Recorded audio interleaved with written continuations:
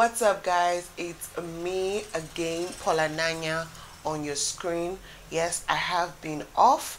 I actually missed our Thursday talk, and that was because I was unwell and I had a lot of events on my hands, and I could not just do the video. I was too weak. Even right now, as I'm talking to you guys, I'm not 100%, but because I know that I have to deliver, I had to just drag my ass up and just come and turn on the camera and film this. Okay, so we're going to go back to our talk. We are on episode 4 actually, and please guys, before I go too far, don't forget to subscribe, don't forget to like, comment and share my videos. Help me guys, give me that thumbs up because I need it to grow. Okay, and of course you guys know that we're here to pass on knowledge.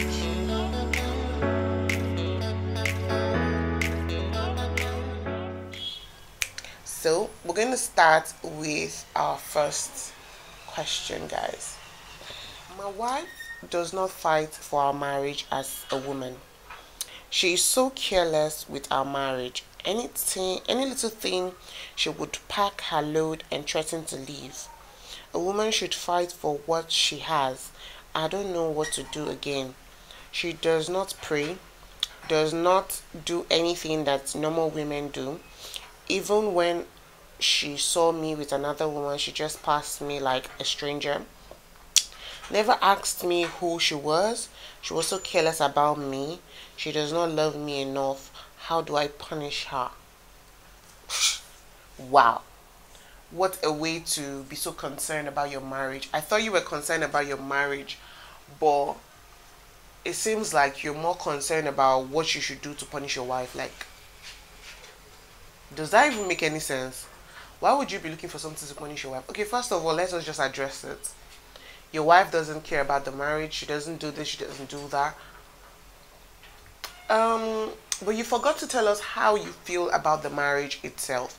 How do you feel? How do you genuinely feel about this marriage? Are you open to it? Are you okay with her? Do you find like the reason why you married her, is it still how you feel, or it has changed? Because if it's that it has changed and she has changed, then there will be like genuine reasons to be concerned. I mean, I don't even know where to start from, because there are a lot of things that we should look at. You're the man in the house or the man in the family. Don't you think that there are some necessary things you're supposed to do to put right something that is going wrong in your marriage? Why do men always feel that it's only the woman's duty to keep the marriage or sustain the marriage or make sure that this marriage goes on smoothly? Why do you feel that? That's number one. And then number two, what your wife is lacking in, why can't you try and fill up the gap? She doesn't pray. Call her. Let's pray together, baby. What's up? Right? And then she saw you with a woman and she didn't care. First of all, what exactly is the relationship with you both in the house? Okay? What's the relationship like? Because I mean, I think we lose a lot of side view on this whole stuff, and then we just try to condition everything to the fact that, oh, okay, the woman is supposed to do this, she's supposed to keep the home, she's supposed to sustain the home, she's supposed to be very prayerful and all of that. But I mean, what has happened with you guys generally? Because if we don't know that information, then how do you want us to even help you? Please correct the notion that you need to punish her or you need to make her understand that you're the man and she should fight for you. If you want her to fight for you, give her something to fight for. That's not a punishment. That is you letting her know that you're still worthy to be her husband. And for the woman, I mean, if you're not okay in that marriage, why don't you come out straight and tell him? Let him know what your concerns are. Let him know what the issues are. Don't come and start acting, oh, I don't give a fuck, I don't care, behavior up and down. Like, it's not even healthy. If you find something offensive that the man is doing, you should always come out straight and say it, because it's going to help the both of you to move forward. It's either going to make you or it's going to break you. That's the bitter truth. And that's what this show is about, okay? Let us come to a resolution. Let us come to an understanding that we have to come together to work, because it takes two to tango. You cannot be seeing one person doing acrobatics and tangling up and down. It has to be two people coming together to do that, right? So, what's up? Why are you both not coming together to do it? Why are you just waiting for one person to spill the beans or to say, okay, I'm not doing it again, I'm not interested anymore, I'm done with this marriage? Okay, that's what you guys are waiting for. No, it doesn't work that way. You have to come and say what your problem is, because it could be something you could work on, and then on the other hand, it can also be something you cannot work on. So it's always very important that you come together and sort out the issues. I feel that's all I have to say. So there's no need for punishment. There's no need to show pepper. There is no need to deal with anybody. It's marriage. As beautiful as it is chaotic. As interesting as it is problematic. As desiring as it is, it is very difficult. Okay, it is very difficult, because you have to live with another human being, because you have to take another human being's behavior, you have to take his flaws, you have to take her flaws, you have to understand them, you have to, I don't know, every minute and every day you have to start processing. Okay, why did he wake up this morning and he didn't talk to me? Do you understand? You have to understand your partner, and if you don't understand your partner, then that's where you get it wrong. So maybe the woman needs something from you and you're not giving it to her, and she feels, okay, fine, no problem, let's just be living our lives the way we want to. Which is very wrong, because you're supposed to come together to talk over things. That is what marriage is about. The communication, the key, that is the key. Communication is the key in every marriage, in every friendship, in every relationship. Everything that has to do with two people, communication is key. I hope I was able to cover that. Okay, now let's get to the second part. Let me know what you guys think about that particular one. So now let's get to the second one. This one is, I checked my husband's phone and saw different types of chat with different women. No sex chat, but just annoying chats that is not supposed to be with other women. We spoke about it, and he started locking his phones. I allowed him, but I kept searching until I broke the code and saw he was cheating on me. I confronted him. He left the house for 2 weeks. I had to call his mom to go beg him, and now he is giving me conditions that before he comes back to the house, I must promise and sign an undertaking never to touch his phone in my life again. I won't lie, I did sign. Then he came back home, and ever since then, I feel so miserable. I feel foolish. I don't feel like a wife.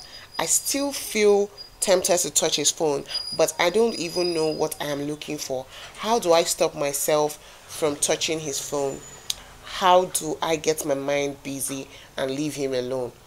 Talk to me. Okay, very interesting one, because I believe that every one of us is dealing with this whole touching my partner's phone, blah blah blah, right? I have also gone through a partner's phone. Yeah, I have. And even someone that is not even a partner, someone that I had one kind of connection with, and I felt like, oh, there was something that he was hiding, and I decided to go through his phone. So number one, the thing that I want to say is that it's very unhealthy to go through someone's phone, okay? Because you know that you don't want to see something, right? And you go there searching for it, and that is the beginning of the problem. When you go searching for it, you're definitely going to find it. Like 99.9%, you're going to find that thing you're looking for. That's the honest truth, okay? And then, okay, I'll say that where she made a mistake was signing. Yeah, that's it. That's where she made the mistake. Signing. She shouldn't have signed the paper. Like, I don't get it. Like, marriage has conditions now. How? When? Who excuse me, but who made such rules? Who made such laws that it has to have conditions? I mean, she shouldn't have signed it. I feel like, okay, fine, if she wants to stay married with him, she should distract herself, like maybe make new friends, go out more often, keep herself busy. If she doesn't have work, she should get a job or start a business. I feel like that's where she can just keep her mind busy, honestly, because there's no other thing for her to do. I can't tell her to break up or leave her marriage. I mean, she wanted this, that's why she signed the paper. But I personally feel like she shouldn't have signed it, because you definitely know that this thing is happening, and all he's doing is to tell you that, see, I'm going to find a way to stop you from going through my phone, because I'm going to keep doing this thing that you do not like. So he knows that you don't like it, but he's going to keep doing it because he doesn't care about that, because he feels that he's of upper hand and he can do whatever he wants to do. So honestly, you shouldn't have signed the paper, number one. And number two, leave him alone to do his shit. But just get yourself busy. Do something for yourself. Open a business or get a job. That's the only thing you can do to keep your head straight. Go out with your friends. Find friends. Make friends. If you have friends, go out with them. Keep yourself busy. Keep yourself entertained with things. Create a life for yourself. Do anything. Be active somewhere else. Somewhere that you can take your mind off it. And then, I don't know, if you have like, maybe change your wardrobe. Change your wardrobe, change your way of dressing, your way of interacting with him. Make it more, let him know that he married you for a reason. That reason why he married you, remind him of it. If that spark doesn't come back, then this is my advice. Leave the marriage.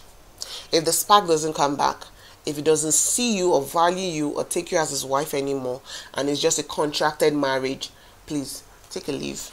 That's all I have to say. Don't forget, here is to make or break it. So there is no two way about it. I'm not going to sugarcoat it. She's a grown woman. She can take it whichever way I present it to her, right? So now, number 3. I said, I don't know how to start, but to cut everything short, I'm 22, 100 level girl in university, and I'm dating a married man. My mom, who used to pay my fees, got cancer and had 1 kidney removed when I was only in 100 level. So when I met this man in my 200 level, with all the help he was giving me, I couldn't let him go when he requested for sex. From his actions and all, he really loves me. And he made me a part of his life now. I don't know what to do now, because he provides my needs, communicates, respects, and adore me. He even named his first child after me. Things are getting deeper at the moment. He's currently working on moving with me to the States next year after my degree, so we can stay together while I do my master's degree, which he will fund.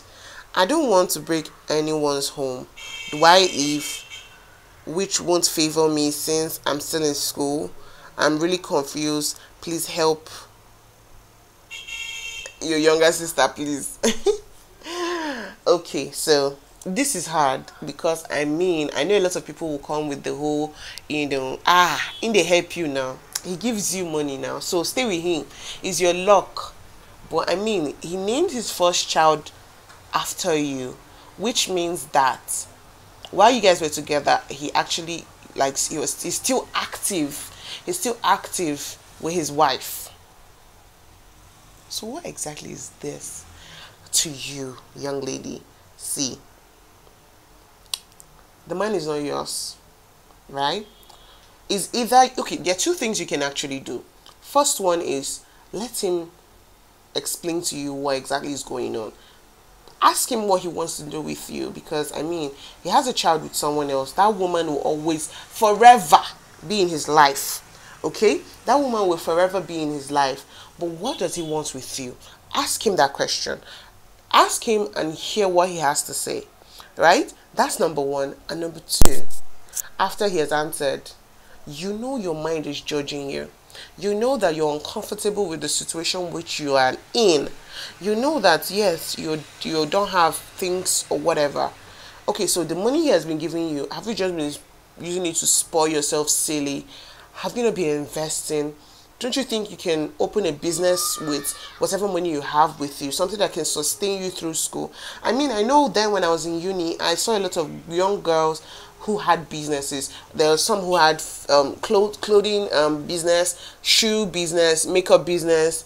I saw a lot of them like potentially had work, and somehow at the top of my head, I feel like they were using that stuff to sustain themselves in school, but I wasn't too sure about it. But I mean, I feel that was what was going on then.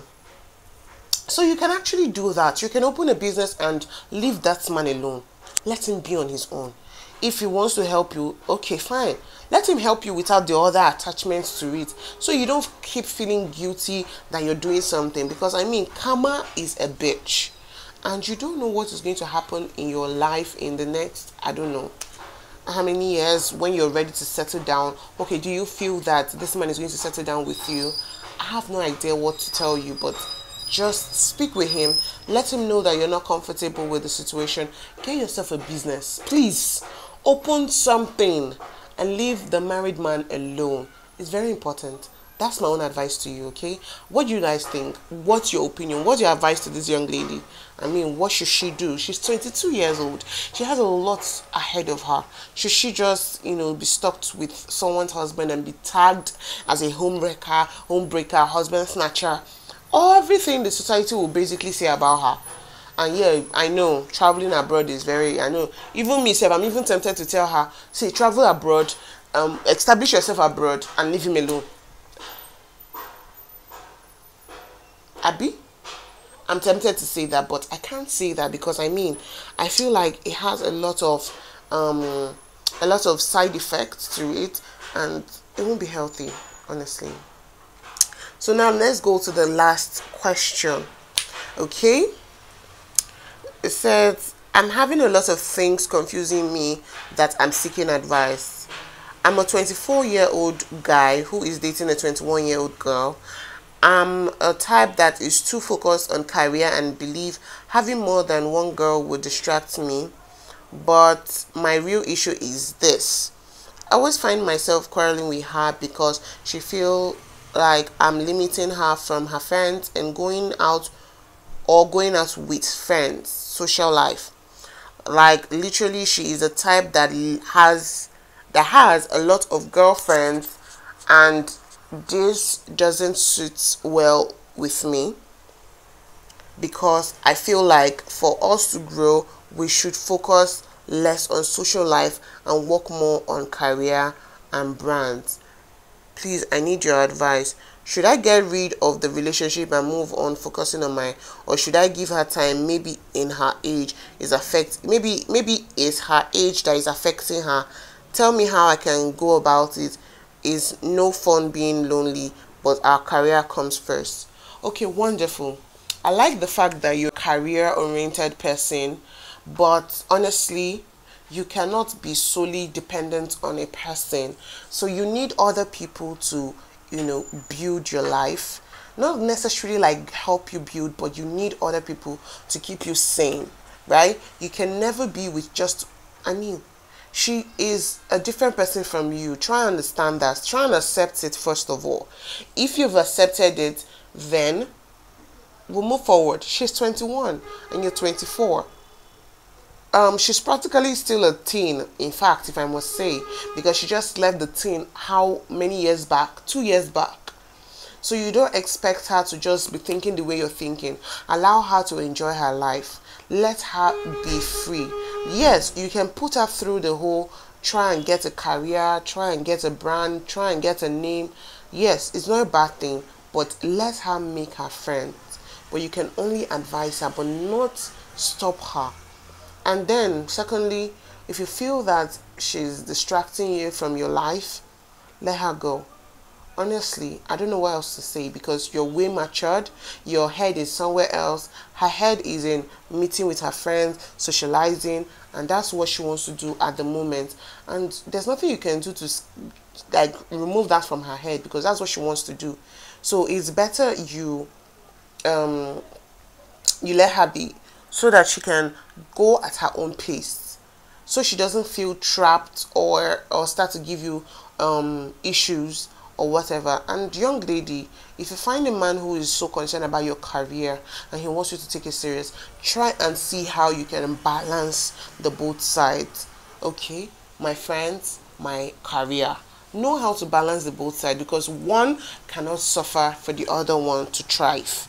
So you cannot even have a career without having a fun life. You need someone or something that is going to distract you from that crazy life. And my guy, you can never be enough for her, because she needs her friends. Her friends are her support system, and she needs them. It's very important. And we would like to see that you're a little bit controlling, apart from the fact that you're a career person, but it seems like you're a little bit controlling if you want her to drop her entire life to just be focused on career. It doesn't work that way. She's 21 years old. I know that every 21-year-old, a lot of 21-year-olds have achieved a lot of things for themselves.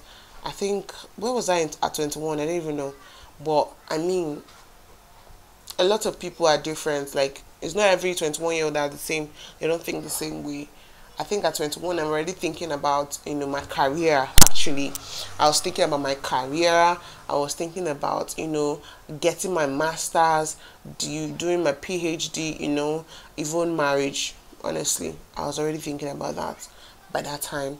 But it's not every one of us that is the same. You get to allow her to choose the one she wants. And if you feel it doesn't suit your life, let her go.